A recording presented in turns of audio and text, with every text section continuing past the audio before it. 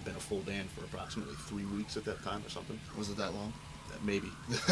If that, I don't remember. He did most of the stuff, you know, over the email. You know, MySpace is crazy that way. You just dig up employees and shit. But. So, you know, we didn't really have a chance to think things out or you know, really fine-tune the sound that we wanted when we went in to record with Nick. It was just kind of like, you know, let's throw this down, get the demo, people can, you know, hear what we're trying to do.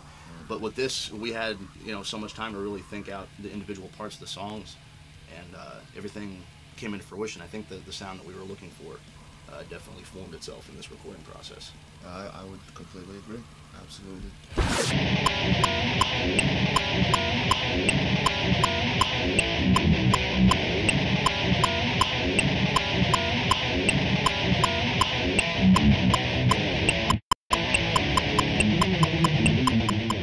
It's been a lot of fun.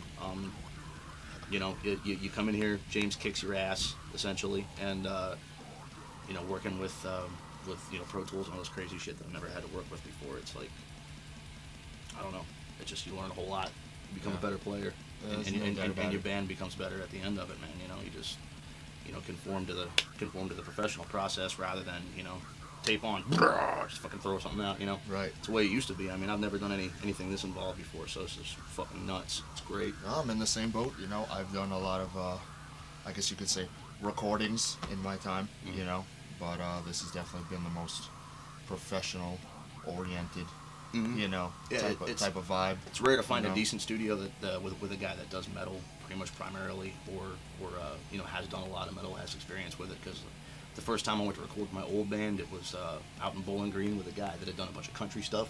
Yeah. You know, I think he did like Nashville Pussy and like the Kentucky Headhunters. Yeah. One of their albums. So, you know, we go in there, you know, like half a death metal band. And he has no idea. He's like completely mesmerized just by the fact that we're playing this insane shit.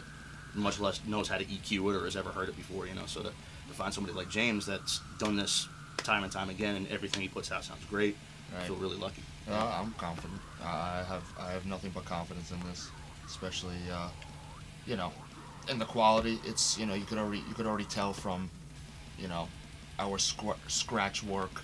Mm-hmm. That it's going to be something special. Yeah, you know? The pre-production sounds better than anything that I've ever done at this point right now, and it's not even like the keeper track, so it's nuts. We're pretty psyched about it. I'm ready to kick my own ass into the dirt for another, you know, 3 weeks. Yeah.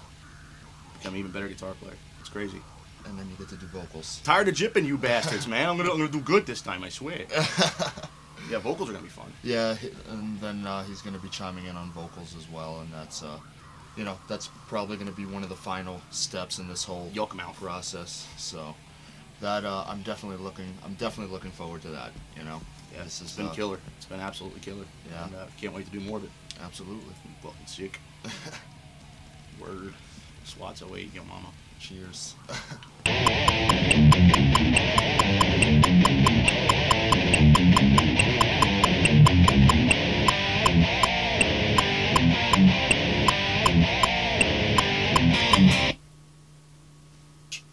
Alright, another pre-pro track down. Poppin'.